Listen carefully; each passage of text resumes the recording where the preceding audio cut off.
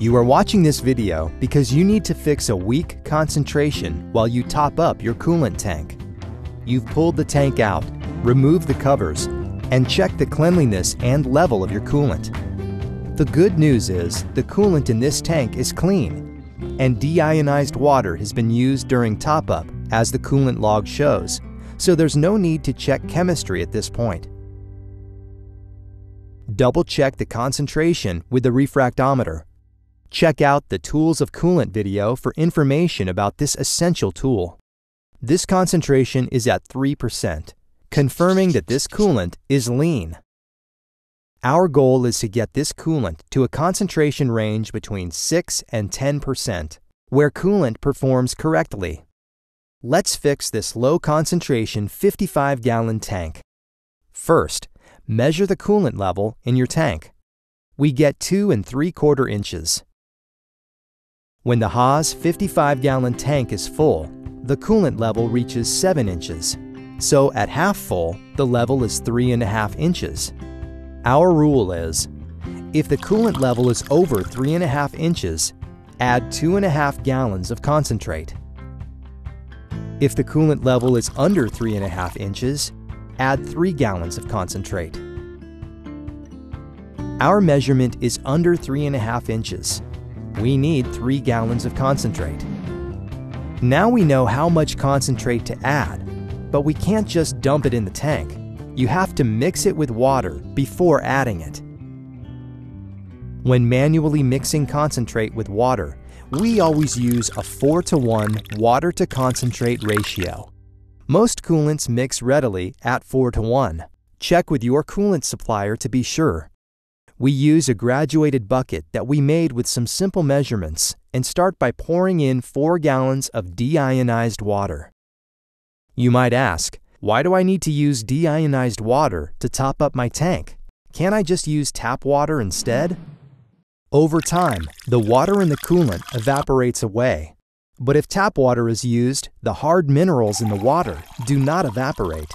Each time you top up the tank with tap water, a new batch of minerals is added to the mixture. After a few rounds of this evaporate and top-up cycle, well, you've got a tank packed with minerals and your coolant may be ruined. We don't want to make that mistake, so we start with deionized water in the bucket.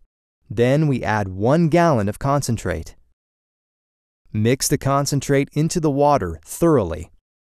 Remember to always add the water first and then add the concentrate, and never the other way around. Here is a visual demonstration of mixing both the right and wrong way. On the left is the correct sequence, where concentrate is poured into water. You can see how easily the concentrate disperses. On the right, we start with concentrate in the container. This is incorrect. As the water is poured in, you can see that it tends to clump together separately from the concentrate.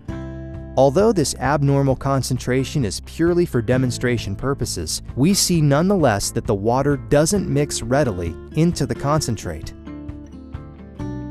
With everything mixed together in the proper order, empty the bucket into the tank and mix it with the existing coolant. We'll mix a total of 3 buckets, each with 4 gallons of water and 1 gallon of concentrate. With the 3 mixed buckets added, all the concentrate we need is now in the tank. We've added a total of 15 gallons. And since we started at less than half full, our tank isn't filled yet. We need to top off the remainder of the tank. At this point, you might think we'd recommend that you just finish filling the tank with plain water. But when you add water to some mixed coolants, it may not emulsify correctly. So, we will take the safest path and top off our tank with a low concentration mixture. To do this, we'll make 1% buckets by mixing 7 ounces of concentrate into each 5-gallon bucket of deionized water we add to the tank. Using the 1% buckets will ensure that everything mixes uniformly as we finish filling the tank. When the tank is full and you've mixed everything together, check to be sure the concentration is correct. Our refractometer reading is right at 7.5% bricks, meaning the actual concentration is also 7.5%, in the middle of our target 6 to 10% range. Run the coolant system for 30 minutes to give the coolant a final complete mix. What if you want to hit a specific concentration, or you have a different size coolant tank? To answer both of these questions, we need to do some basic calculations. Upon inspection, we find that the coolant level in this UMC 750 is low. And with the pumps pulled out, we see that the coolant is reasonably clean. For this machine, we need to end up with a concentration in the 6% range when the refilling is complete. Measure the coolant level. Our measurement is 3 inches. When this integral 75-gallon tank is full, the coolant level reaches 5 3/8 inches. We divide our measurement of 3 inches by the 5.375-inch tank full value. This equals 0.56, so this means 56% of the coolant remains in the tank. Multiplying the 0.56 value times our 75-gallon tank size equals 42 gallons remaining in the tank. We subtract 42 gallons from our total tank size of 75 gallons, leaving us with 33 gallons that need to be made up. At this point, we have figured out the values for 2 separate quantities. The remaining coolant in the tank equals 42 gallons, and our top-up amount equals 33 gallons. Write your numbers down as you go.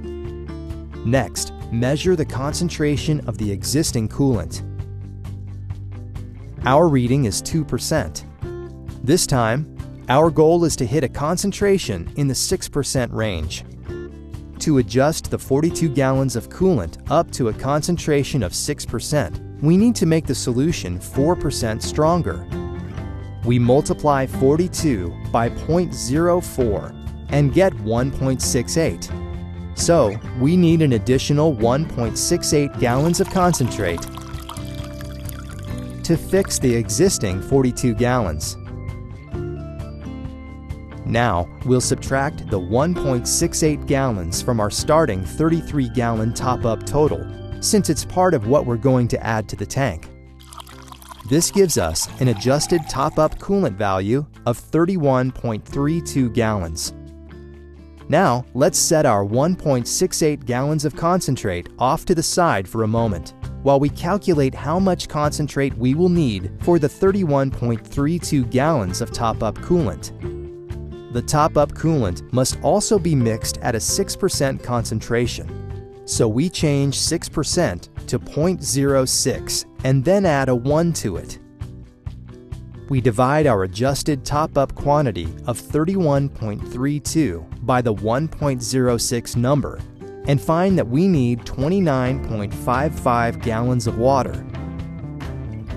Finally, we subtract 29.55 from 31.32 to find the 1.77 gallons of concentrate we needed. Now we know we need 1.77 gallons of concentrate for our top-up coolant and 1.68 gallons of concentrate to fix the coolant in the tank. So we add 1.68 to 1.77 to get 3.45 gallons of concentrate total. We round this number up to 3.5 gallons, and since we need one 5-gallon bucket for each gallon of concentrate, we will distribute the 3.5 gallons into 4 buckets. 3 buckets with 1 gallon in each, and the 4th bucket gets the half-gallon. We use deionized water again to keep water hardness in check. And always remember that you must start with the water first and then mix in the concentrate.